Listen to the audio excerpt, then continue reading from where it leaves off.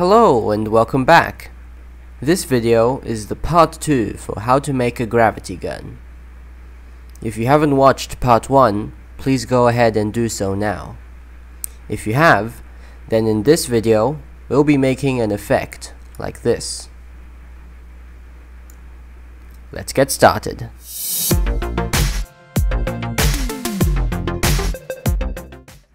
Let's start by making the laser beam. First, we go to the content browser, right-click, and create a material. Name it laser. Double-click on the created material, and you can start editing it. In the description, you will find 2 picture files. Those picture files will be the texture for our laser beam. When you have them downloaded, drag them into the content browser. Select both of them and drag them into the material graph. Now we have our texture samples inside the material graph. This is the first one and this is the second one. Let's start by adding a panner node. There are 2 ways to do that. One way is to right click and type panner, but in Unreal Engine there are some shortcuts. And to do that, hold P down on your keyboard and click anywhere in the material graph. Then a panner node will be added automatically. Connect the panner node to the UVs of the second texture sample. With the panner node selected, go to the details panel and change speed X to 1. Then we need to add an add node. To do that, we keep pressing A on the keyboard and click anywhere in the material graph. Then we have an add node. Connect the first texture sample and the second texture sample to the add node. Then we need to right click and add a power node. This will focus the laser more. Connect the add node to the base of power and change the power to 3. Next, click anywhere in the material graph, and in the details panel, change the blend mode to translucent. Right click again, and type particle color.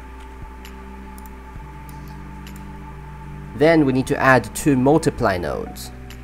Keep pressing M and click anywhere on the material graph. Do it a second time. Connect the power node to the first multiply, and connect it to the second multiply.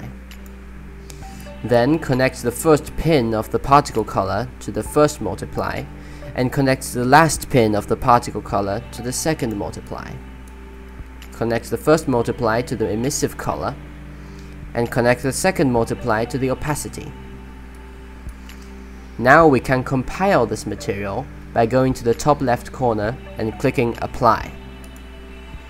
When your material has finished compiling, go back to the content browser and create a particle system by right-clicking and select Particle System.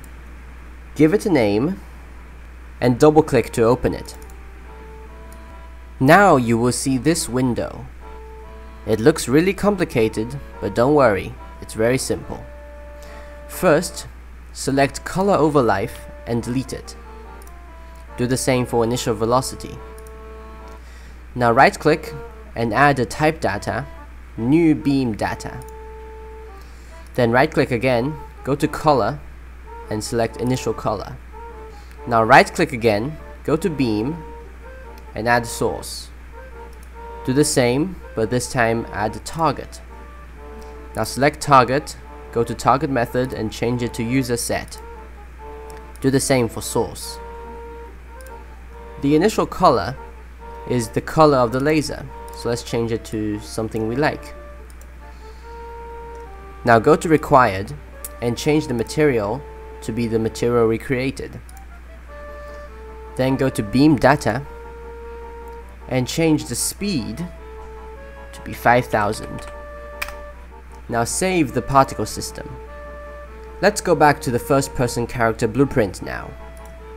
And we need to add this particle system into the blueprint. So go to Add Component and select Particle System. With Particle System selected, go to the Details panel and change the particle template to be the particle system we created. Now we need to set the particle system in the blueprints. Remember in the last video, we created a variable and named it object. We need to set it. So go to grab component at location, drag it out and select set object. Connect it, and the component we want to set is the component the line trace hits. So connect it to object. Next, go to event tick, get the holding variable, and make a branch node.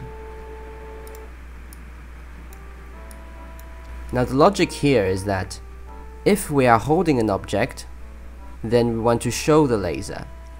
But if we are not holding the object, then we want to hide the laser. So let's drag the laser into the blueprint. From the pin, drag out and type set active. Tick the two boxes. Next, drag out again and type set visibility. Set it to true. Next, we need to set the source point and the target point. The source point will be the sphere, and the target point will be the object. Drag out of the laser and type set beam source point. Connect it, and the source point is the sphere, so we drag the sphere in and get its location. We need to do the same for the target point. So drag out of laser and type set beam target point. And the target point will be the object's world location. So get object, drag out of the object and type get world location. Connect the world location to the new target point. The last thing we need to do is when we release the object, we need to hide the laser. So drag the laser in and type set visibility and set visibility to false. Compile and save and go back to the viewport. If we go and pick something up now, we have this laser effect.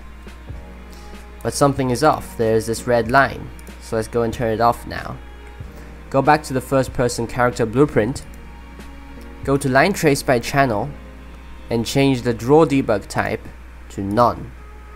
Compile and save, and now when we go and pick up objects or when we click, we don't have this red line and the effect is very clear. So I hope you enjoyed this video series. If you have any questions, please comment down below. And if you have any suggestions on what future tutorials I should make, then please comment as well. Don't forget to like, share and subscribe. And let's see if this time we can hit 200 likes. And be sure to stay tuned for future tutorials. See you soon!